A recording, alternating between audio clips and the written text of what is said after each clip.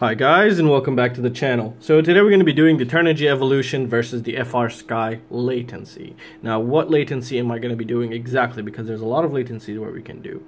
What we're going to do is the latency from the point of throttle input all the way down to the receiver, and not the motor just yet. The motor we're going to leave it later when I get the Horus and the Spectrum. Those are all coming on the way, and we'll do all those together. However, right now it's just the latency from the point of throttle input all the way down to the signal on the receiver. So we're going to see its current latency. But before we begin, let's take a look at the difference between the iBus protocol and the SBus protocol.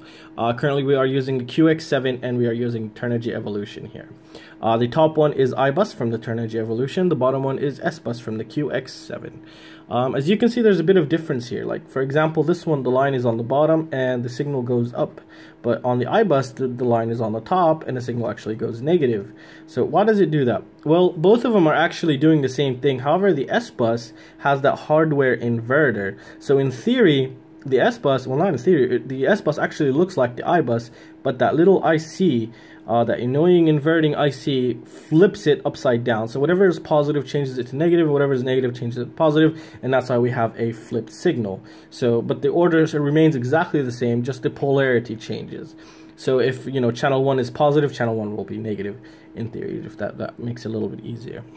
Now let's talk about the frame size and see how long they take. Now we know SBus takes 9 milliseconds for each frame. So this is exactly one signal, one packet, one frame, whatever you want to call it. So this frame right here, this is the SBus, takes exactly 9 milliseconds. And we have a dead time of 6 milliseconds. And we have a data time of 3 milliseconds. So 6 plus 3 is 9, which is a full frame. So this is 9 milliseconds. Now let's move to iBus. iBus has the data in also 3 milliseconds, but the dead time is a bit shorter by 7.7 milliseconds. So, no, actually even less. Hold on, let's just double check this here. Sorry about that, I just kind of forgot because I have a lot of numbers in my head right now. Okay, let's just quickly check the dead time here. Yeah, so the dead time on SBus is 6 milliseconds, which is this part here. And on iBus, it's 4.68 milliseconds. So we could say, yeah, 4.6 milliseconds, 4.7 milliseconds. So it's less by a couple milliseconds. Hold on, let's just get the full frame. So this is the SBus is slower here. And if we take a full frame of the iBus here, let's just see it, okay. There we go.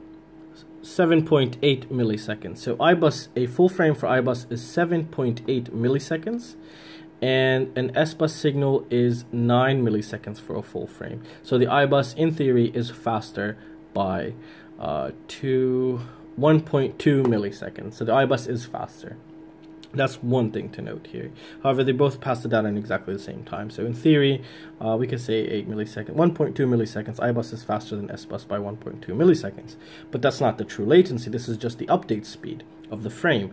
Now what we're going to do is we are going to take input from the stick all the way down to the signal, from the encoder down to the CPU to the RF chipset, whereas these go straight to the CPU to the chipset. So we're going to do it from these on both the Turnigy Evolution and the QX7. So I'm going to prepare everything right now and I'm going to get started. Alright guys, so the first thing I'm actually going to do to enable me to test the correct, to get the perfect values for testing, is what I'm going to do is we're going to be getting the wire from the throttle input, which is going to be this one right here, I believe. Yes, this one right here. And just to understand this, black is negative, red is positive, and yellow is the potentiometer, which basically does is it just resists the. So basically, the yellow right now, let's just say all the way on the bottom, is reading 0 volts. Okay, and as we move it up, it starts resisting less voltage, and it'll keep increasing to whatever the max voltage was, which is, let's just say 3.3. So if it reads 3.3 volts, then it knows it's full throttle. However, what we're going to do is we're going to hijack these wires right here. I'm going to remove the connector, and I'm going to set up an external switch on this guy right here. I'm going to go look for a little quick switch. And what it'll do is, this way we can actually get a perfect value, 0 to 100, instead of actually doing this with our hand, because this is just going to be stupid. And every time we're going to get different values, and we're going to have no idea what the hell happened. So that's not what we're going to do. So we're going to rip this off, not rip this off, just unplug it, do a little hijacking method down here somewhere with a switch. Thus, this way we can actually still go into the encoder, which passes it to the CPU, which passes it to the chipset, and we get a perfect result, or good samples this way, very consistent hopefully, and that should give us the best time for latency. That's how we're going to know the current time it takes to get processed from the throttle input, processed all the way down to the signal, and that's what we're going to do right now. So quickly, I'm going to remove this. I'm going to solder a couple wires here, and what I'm planning on doing really is I'm going to see right now if it's is it 0 volts all the way down, or is it maximum 3.3 volts, or if it's up, it's also 0 volts or 3.3 volts, and then yeah, we'll just figure it out, and then it'll just get easier. I just complicated everything, so don't worry. I'm gonna set this up right now, and then I'll show you how I did it. Alright guys, so let me show you my methodology here before I begin, for some of the people out there that understand it, and for everyone to kind of get an idea if they want to do some kind of their own test here. So as you can see, I removed the throttle here. And what I've done is I've changed channel 1 to the throttle, so we can actually just check it on the signal. It'll be channel 1 will be easier to see, and channel 1 is also going through the encoder because this part's going through the encoder. Now what I have done here is I have removed the connector. I've taken a positive to my breadboard here, and I've taken the potentiometer reading to the breadboard, and I've taken ground to the breadboard just so we can measure for the oscilloscope. So let's just take a look here.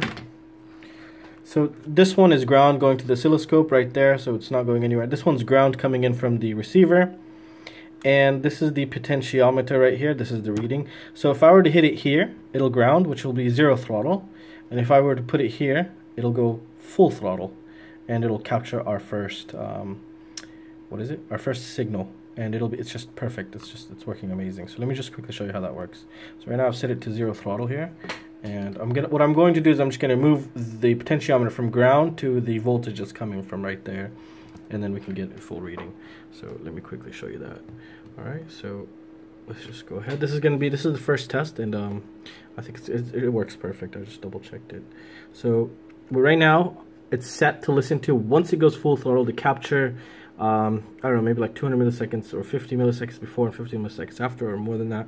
We'll see right now. So right now 0 throttle, and I'm about to stick it into full throttle. And you see that's a perfect value from 0 to 100, which is just that perfect line coming up. So right now it just caught everything right before this happened here, and now we can actually get 10 samples like this and see when it has changed. So I'm gonna skip over this boring part here, and I'm gonna quickly just start seeing. So I'm gonna take 10 more samples of this, and I'll come back and I'll let you guys know what I got here. So this is just the methodology. If anyone wanted to do this on their own, you can do the same thing as me. So let me get that done with, and I'll be right back. Alright guys, so now it's the Turnigy Evolution. Now, I've been at this for like an hour just to get the perfect, best way and the cleanest result ever, because it's not working. It's more, for some reason I get more noise than the FrSky. Anyways, I figured out how to clean it out, and just made a pretty simple switch here. So what I've done is I've took roll axis, so it's basically throttle, because they do have encoders for the gimbals here, and I took it from right there. You can see the middle green one is a potentiometer, and this is ground, this is positive. And what I have done is I've set them up on a switch, so it's 0 throttle, and once I tap it, it goes full throttle. This way we get perfect result. And let me show you how that works real quick. It seems that it's more noisy. I mean, not noisy. It has more. So far, this is the first result I've gotten right now that was clean, and so far it seems to be. I think it's going to be more. It has more latency. So as you can see here, now I'm going to click the switch, and there it goes, full throttle. But everything's backwards for some reason on this. I don't know why. Anyways, there we go right here. I'm going to start counting the frames right now, and I'll be right back. Or should we take a look at? No, I'm just going to skip over this. It'll be a lot faster for everyone. So give me a moment, guys. I'll be back, and then we'll see what after a couple results, I'll come back, update you, and then we're going to come back and then just go over everything, and yeah, and see what's up. So give me a moment, and I'll be back, guys. Alright guys, so Turnigy Evolution, what I'm finding is actually pretty good in latency. It's actually it's a little bit more, possibly more than half times faster than the FrSky. So let me show you what's going on here. And just to be clear here, now as you see this is like instantaneous, just boom, full throttle. So the first frame usually goes by with no values change. Second frame, the values get changed, but the third one gets the full change. So usually on the second frame, I'm getting the value changing, and it's actually catching this change here. It's pretty insane. But what I'm going to the exact value where we want it, because let's say you put it full throttle, you want it to know when exactly it got the command to be full throttle. But this is pretty impressive here. So I wonder what's going to happen when we receive the Horus, because this is, and the Spectrum. This thing is just, yeah, I'm really impressed, to be honest. I did not expect this at all. So let's see this here. So here's a point where we hit full throttle. And, shit. Alright. And this is where we got our first value change, but it didn't get our first value, the correct value. It's on its way to full throttle, 8.2 milliseconds. And then to get it to, when it got the exact full throttle value, it took 16 milliseconds. The FrSky, the best I was getting was 30 milliseconds, and it was pretty rare. Usually it would be towards the 40 millisecond area. So this is, yeah, like two times faster than the latency is a lot better on the Evolution than the Q X7. So I'm curious how the the regular Taranis, how that's gonna be. I have to get one of those in also, and I have to get, well, the Horus is on the way. So this is actually doing pretty well. So let's actually take a screenshot of this. So I'm gonna have all these pictures available somewhere. I'll probably make a zip file or something, or show it to you while I'm making the video. But this is yeah, it's noticeably faster. It's usually catching it by the third frame here, and the frames are even shorter. The frames are 7.8 milliseconds. So this is very good here. So yeah, I'm gonna do more tests now and just get more data so we can average it out. So here's another example. Basically we hit full throttle during the incoming of one of the frames, okay? So you'd expect this to have no values change, but the first frame even has a value change of somewhere between here. And then on the second frame here, where we got our first actual value. So this is the best latency test I've gotten, I think, so far on this. So let's actually measure this here. I must say I'm pretty impressed. I did not expect this. So we're going to be doing a gimbal mod on this then. I'll get some M7 and M9 gimbals. I don't know which ones are bigger and which ones are smaller. So it's 14 milliseconds. 14 milliseconds is the best so far I've gotten on the Turnigy Evolution. It's pretty consistent, really. So it's basically like 2.5 frames here in a way, or like here's like a half frame, 1 frame, and on the third frame we got the full value. But we even got a value change here. So that's pretty good actually. And what kind of processor is it using? I can't see it from here, but yeah, well, it's processing very well actually. This is very good. So yeah, okay, let me finish up and we will figure out the final results. Sorry for all those noises because everything's on. So I'm going to take another screenshot here because we need this guy. Okay, so let me do a couple more tests and I'll be back once we're done. Alright guys, the results are in and they're pretty surprising actually. I did not expect this. Okay, so let's just talk about average. I took 7 samples of each and averaged it upon 7 samples. So the FrSky here, the Q X7, got an average of, we could say average of 36 milliseconds. And the Turnigy Evolution got an average of 14.6 milliseconds. So it's 2 times faster than this guy.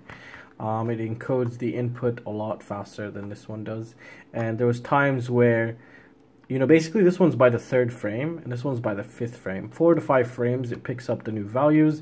This one, on the 2nd frame, or sometimes even the 1st frame that's coming up after the input, it has the value. changing, but not to the full value, and then on the frame right after it. So this one's a lot faster than the QX7. And yeah, by the way, I'm running this on D16 8 channels. So just if anyone wanted to know. However, the Turnigy Evolution is faster, twice as fast actually. So let's talk about the best of each. This one, the best result I've gotten was 30.6 milliseconds, and this is the best on this. I got 11.8 milliseconds.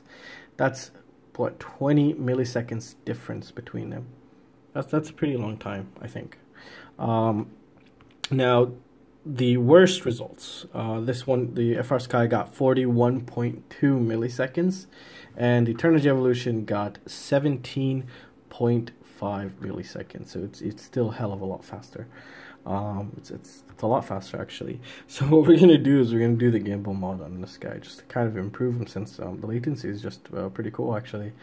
This is very good, I guess, in latency perspective, but maybe after we do the mod it will become a little bit better, and then hopefully maybe they'll release a new update. But this is just crazy. So this got me thinking, well, if this is fast, how fast is this guy? This is the FrSky 6X, and if he proves to be as fast as this Turnigy Evolution, that's just gonna be crazy. So I'm gonna be doing this as soon as I get time. Hopefully, maybe tonight. I can get some time to do this, and I'll just upload it very quick. If not, then it'll just be in the next episode or something. But this is so far perspective of latency. The Evolution beats the FrSky Q7 by half. So we really need to get an X9D, which is the regular Taranis, the old one everyone has, and the Horus is on the way. And I'm going to rip the QX7S apart and see if it's the same internals. If it's not the same internals, then I'll also test that as well. Maybe it has a little bit better latency than this guy. And I'll also be getting the TBS Crossfire soon. I'm trying to save up for it. If TBS is watching, or Team Black Sheep is watching, hey, if you guys would like to send one over, that'd be super awesome. Or if anyone knows anyone in Team Black Sheep, you know, if you can talk with them and see if they could send one over, and we could do some latency testing on that as well. See where it actually gets put in this whole equation here. And well, that's it, guys. So that's gonna really conclude it for this video. I really hope you guys enjoyed it, and I really hope you guys learned something. And if you really do like the content, please leave a like and subscribe, and leave an awesome comment. And you know, if you could also have affiliates links down there. This helps support the channel, and I could just keep, you know, doing this through and have this channel support itself. Everything I make from the channel goes straightly back to the channel. I don't keep anything of it. I have a job. I have my own cash, but yeah, any help goes a really long way, and I really want to just keep doing stuff like this. And to be honest, I would really love it for it to turn out to be a full-time job one day. So that is my goal, and I do love doing this, and it's just super awesome. Yeah, I'll keep bringing you stuff like this very soon. So I really hope you guys enjoyed it, and if you guys have any questions or any suggestions, feel free to let me know, and I will see you next time. See you guys, take care.